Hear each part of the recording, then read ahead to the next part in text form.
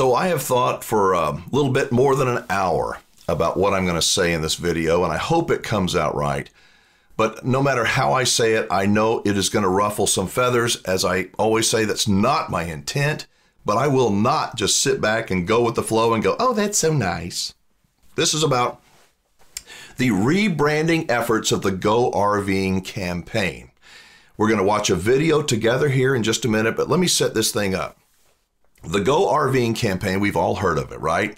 It's to promote RVing and to sell more RVs. The way it works, generally speaking, is the manufacturers of RVs, every new RV that they sell, every one, they take a small portion, $25, $50, $75, kind of depends upon like a graduating scale of how expensive the RV is.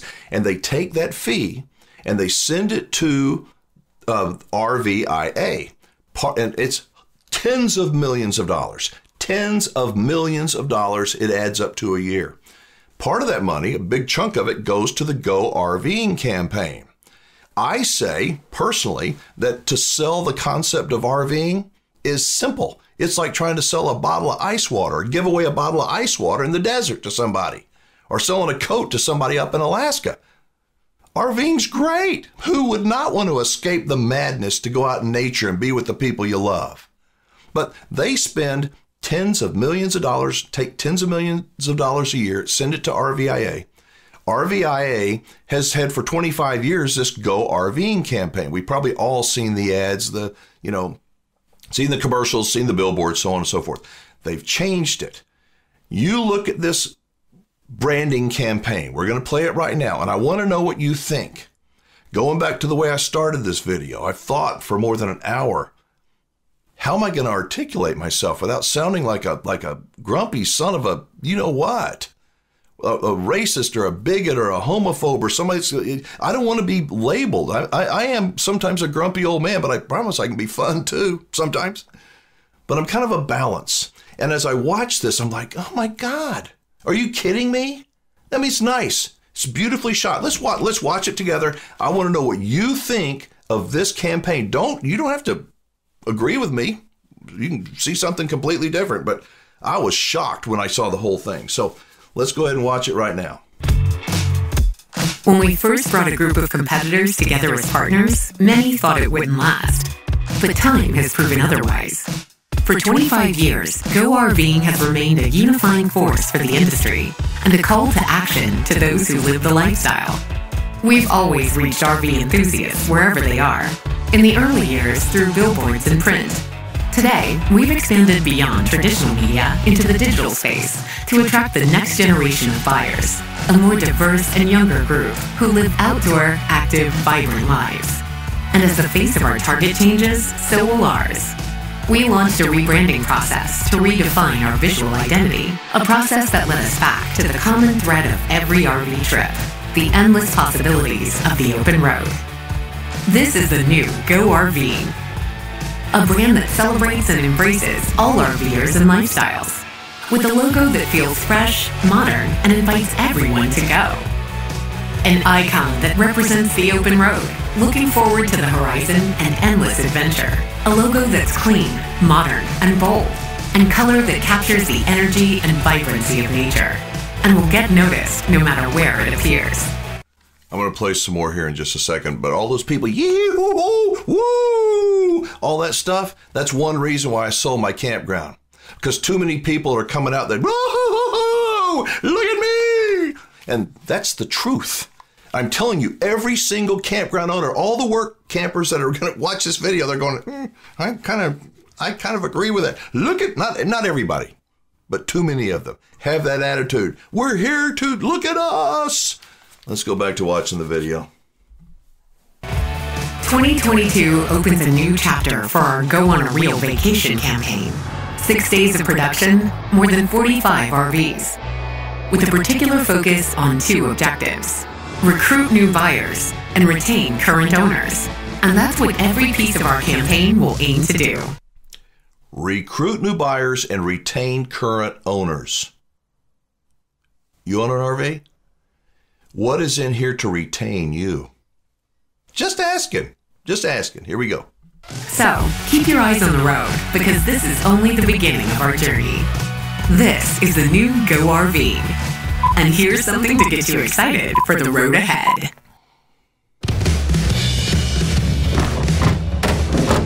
Go on then. Just go. Go north. Go south. Go here. Go uptown.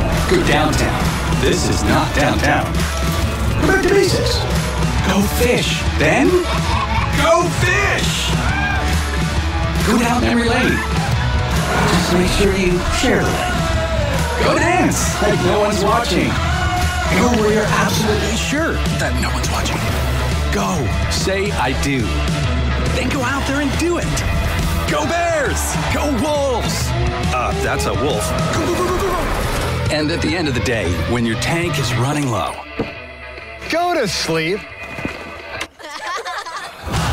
Because tomorrow, we go on again.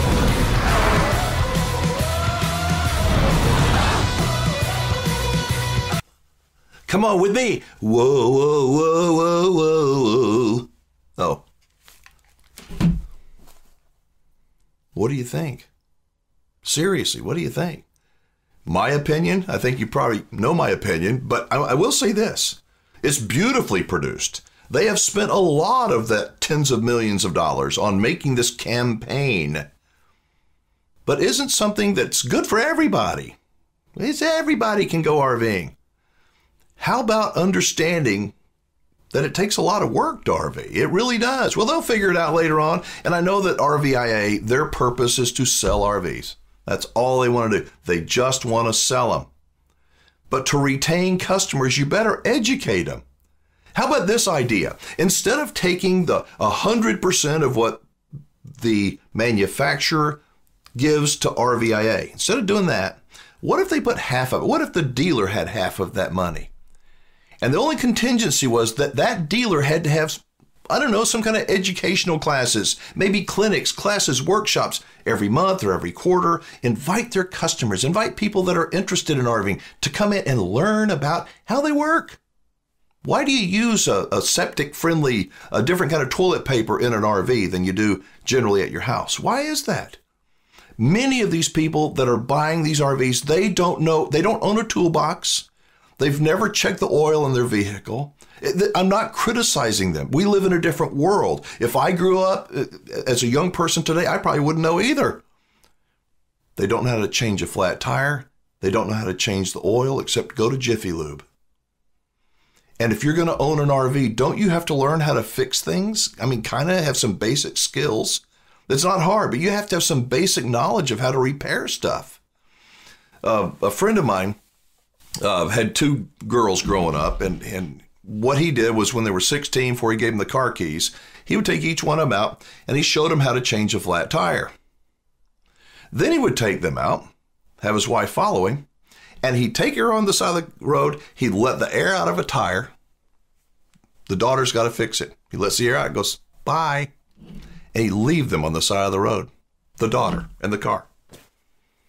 And she'd have to figure out how to get that flat tire changed and get back home. Now, was that love or was that abuse? I guess it depends on the situation. If you're young, you probably think, that's mean. When I was young, my dad taught me how to change the oil on my vehicles and how to change the air filter and the basics of cars and maintenance. I worry today that we don't do that with our children. We don't do that with young people. We certainly don't do it in the RV space. If the RV industry really wants a healthy future, yes, including young people and different kinds of lifestyles, all that's important. But there's a balance. I don't see any balance there. It's just all about me. Oh, fun. Some kind of balance. Well, they know. I'm telling you, ad agency people, they know they have to maintain it. There's a difference between knowing and going, oh my God, and then really knowing. And I think too many people are buying these RVs that are going to go, oh my God, what have we done? I don't want to see that happen. I can't change that. I know some in this industry hate my guts for even raising the question. I should just shut up, drink the Kool-Aid and say, oh yeah, it's the greatest thing ever. And it's a nice commercial. It is. It just doesn't do anything for me. In fact, it kind of makes me feel offended.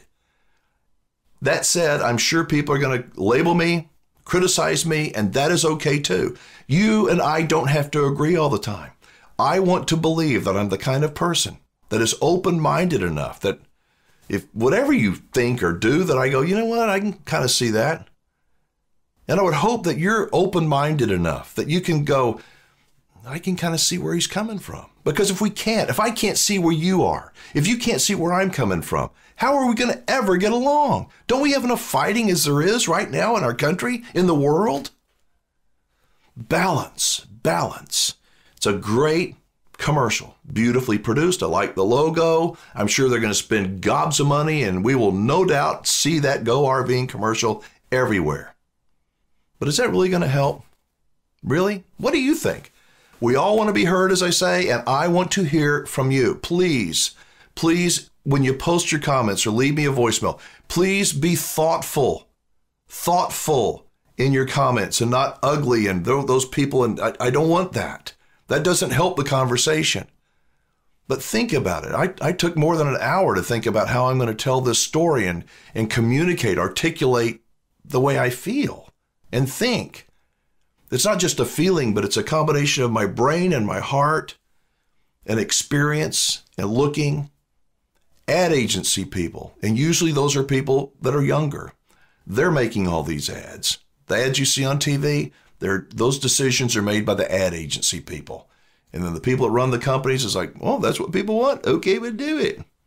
Let me tell you something. To the people at RVIA that are watching this video, I respectfully suggest that you entertain the thought of taking some of those tens of millions of dollars, giving them back to the dealer or letting the dealer retain some of that money that's earmarked for education, for teaching people that are buying these units. I promise you, make it a family event. You know, it used to be Home Depot. I don't think they do it anymore. But on Saturday mornings, you could bring your little kid in and he'd be able to nail a board and screw something in and build a little birdhouse, a little craft thing. What a terrific idea.